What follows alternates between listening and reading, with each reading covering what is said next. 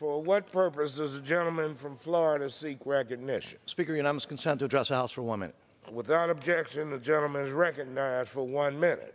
Thank you, Mr. Speaker. I rise to bring attention to the brave action of the pro-democracy leaders in Cuba and the brutal repression that they face as a result of their demands for freedom. For example, in the last few weeks, the San Isidro movement has stepped up its calls for freedom and the release of all political prisoners. Their protests include such dangerous activities as poetry readings and sit-ins.